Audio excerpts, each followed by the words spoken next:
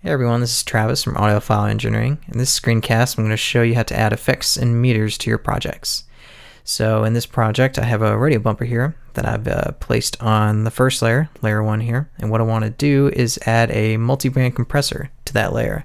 So what I'm going to do is open up the effects pane here. Just click on that audio unit icon right there. And as you can see, this is where Triumph stores all of your effects and meters. But the one I'm looking for right now is under the Apple group. The multiband compressor right here, so I'm just going to click and drag that into layer 1. And to open it, all I need to do is just click this hover over icon here. That'll bring it up as a window. I can also set it to open as a popover. I just need to change that in the preferences, so I just need to go to Triumph, Preferences, General, and over here and open Effects in. Just need to select that popover button right there. And so now when I open up this effect, it'll open up as a popover. And the same thing can be repeated for meters as well. So if we go back to the effects area over here, you'll see the meters section and you'll have your options here. And so let's go ahead and just drag the level meter here.